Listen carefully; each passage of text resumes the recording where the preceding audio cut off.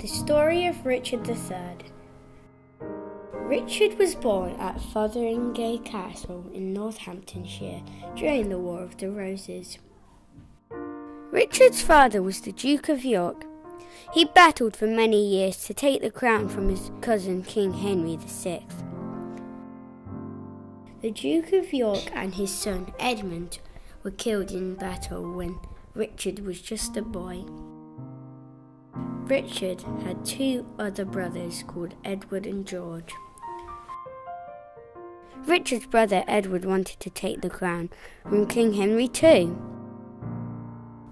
He succeeded and became king when Richard was just 8 years old.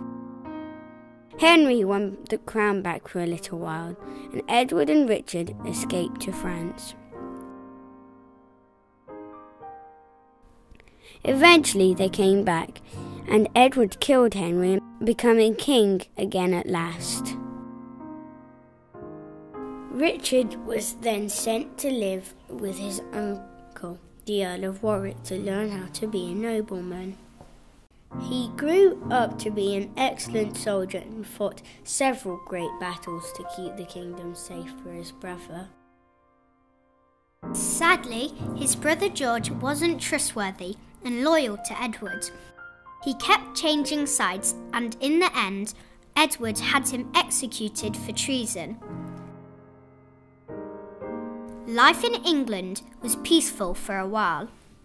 King Edward got married and had 2 sons, and Richard got married and had a son too. But one day, Edward became ill with the flu and died. Richard was in the north when he heard the news, but he came home immediately, picking up Edward's sons on the way. The eldest boy, also called Edward, was 12 years old and would now become the king. Richard has promised to keep him safe until his coronation.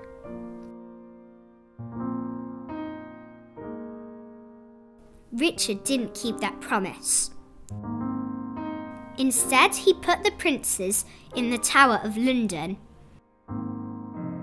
The 2 young princes were never seen again. Then Richard became the king.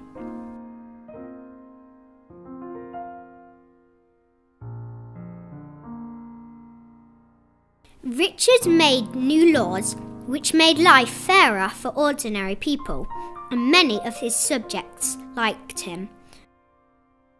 But many didn't and wanted someone else to be king. So they asked Henry Tudor of Wales to sail from France and take the crown from Richard. Richard was in Nottingham when he heard that Henry was on his way. He gathered his army and some friends to stop him. One nobleman, Lord Stanley, promised to be on Richard's side in the fight, but secretly he'd promised to be on Henry's side too.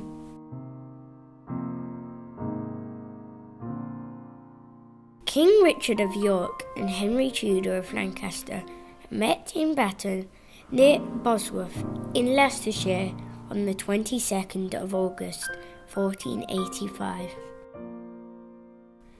Richard had more soldiers on his side than Henry, but at the last minute he was let down by Lord Stanley, who rushed to join Henry.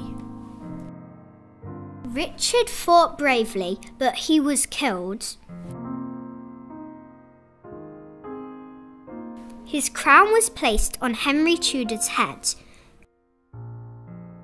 Henry and his men took Richard's body into Leicester.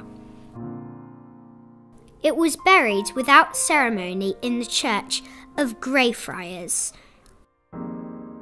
Henry Tudor was the king, and the War of the Roses was finally at an end.